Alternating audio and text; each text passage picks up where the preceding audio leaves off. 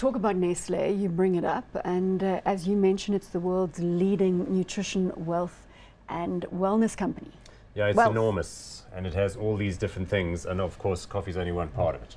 It was founded in 1866 by a Swiss pharmacist, Henri Nestlé, and it has a market cap here of $264.9 billion US dollars. No PE, dividend yield of 2.3%. So, I mean, it's in transition under a new CEO, and he's trying to kind of move out of certain areas and into others. Gary, do you want to give us a review? You can see the share chart has appeared while we've been talking, and you can see it was a bit of a dead beat for a while, but it seems to have woken up. Ran hard in the latter part of 2016, a little bit of a pullback in this period. Yeah, you did.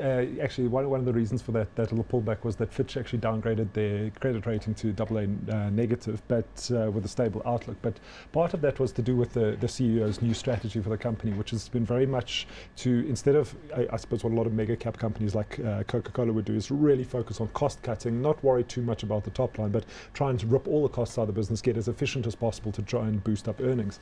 You know, the incoming CEO, he's really been focused on trying to grow top line and profit at the same time, and kind of been promising to markets that, you know, that sort of low single-digit growth figure is going to improve. It hasn't in the last 2 years, which has got people a little bit worried. But certainly, if you look at kind of just the market share the company's been taking, I mean, it's been impressive. They've, you know, pricing points have actually been dropping, but their volumes have been increasing. So while they haven't seen an absolute increase in revenue, they've been taking market share, which is very, very positive for a company of its size. You mentioned Nespresso. There is, of course, in that upper LSM grouping, the Nespresso trend endorsed by George Clooney. Yep, and that Nespresso global powerhouse has about the most efficient and most profitable store per sales of any business. The only people that beat them apparently are Apple and one or two other kind of specialist retailers. So you can just imagine the money throughput from those stores where people go in to buy pods. It's through the roof. That's great. I think Mark Schneider, the new CEO, came from the healthcare industry.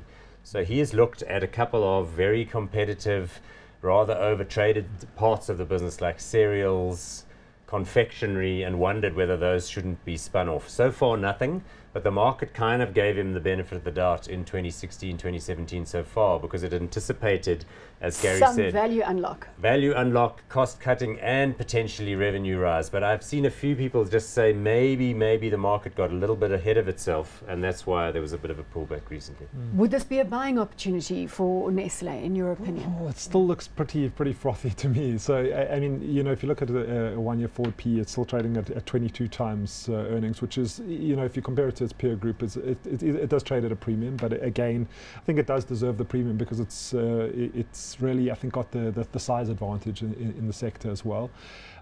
Again, you know, the new strategy, yes, I mean, he has been unbundling a couple of things. There's been a few shifts, but it really, you know, has yet to prove itself. I mean, one I suppose encouraging thing is that I think it's about a third of profits are now coming from products that are no older than 3 years. So that's, I mean, that's just showing that there is actually a lot of innovation going on inside this company, which, you know, as I suppose, you know, general economic times turn, it will benefit versus some of its competitors.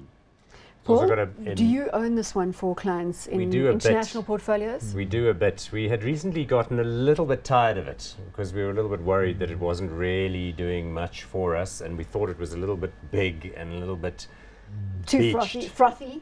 Not so much the valuation. Excuse the analogy when you're having a coffee discussion. To the extent that we were selling them off in order to take profits and move into other stocks in the biopharma area and so on, oddly enough, it was rising quite sharply.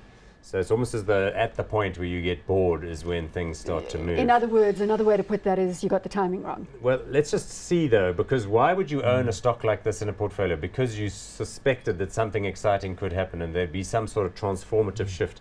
Coffee, I think, is one of them. The other one is bottled water. They're an enormous player. They own Evian, Perrier, San Pellegrino, all sorts of very top-end brands in the And water we've had environment. recent discussions over water scarcity and the fact that this is going to become a key investment Public theme investment going forward. in water delivery systems is low, so you're going to have to buy your own bottled water. Seems to be pretty much the way things are going.